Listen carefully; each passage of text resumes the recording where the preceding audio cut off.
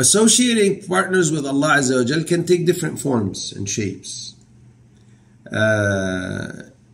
One of which is slaughtering for other than Allah Azza wa Jal. Some people slaughter for the dead. Some people slaughter for pious people or saints, as they call them.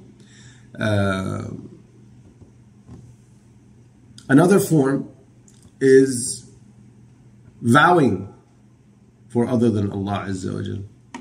Another form is supplicating other than Allah, saying, "Oh, so and so help me."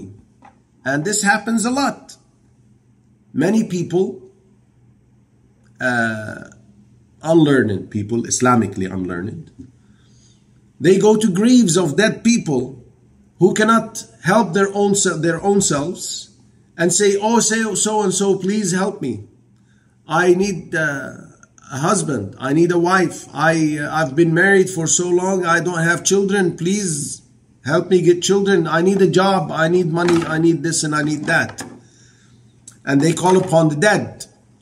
That's associating partners with Allah Azza wa Jal. The most dangerous of association is that which happens in the heart.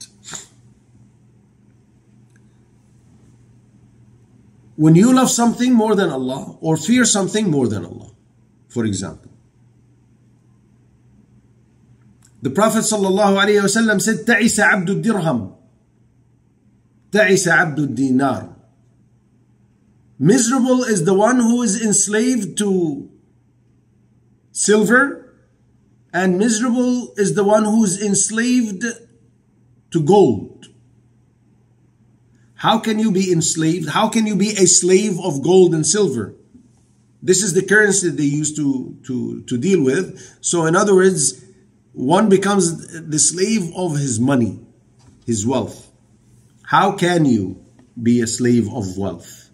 Well, it's when that thing, whatever the thing is, here we're talking about money, for example. When that thing becomes the source of do's and don'ts and not Allah, then you had set him as a partner with Allah whom you make your decisions based on it or them. I'll give an example. I was given lectures in a certain country one time, and the president of the Muslim community there was a businessman.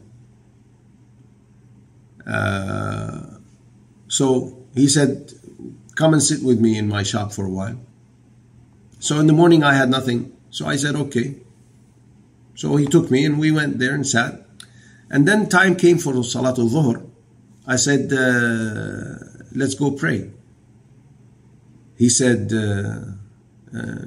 "I can't." I said, "What do you mean I can't?"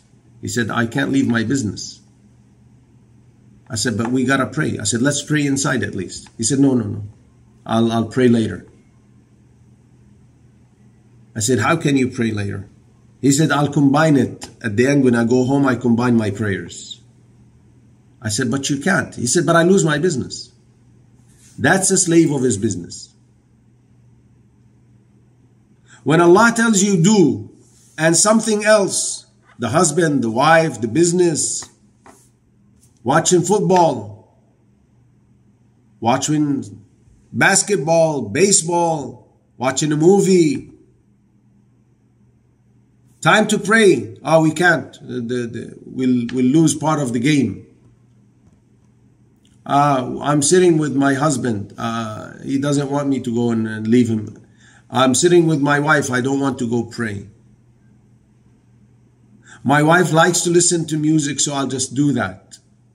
My husband enjoys me wearing makeup, so I'll have to listen to him when we go out and wear makeup. Things like that.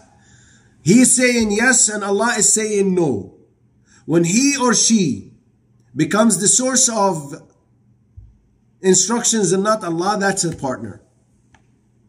I hope that makes it clear, or that made it clearer.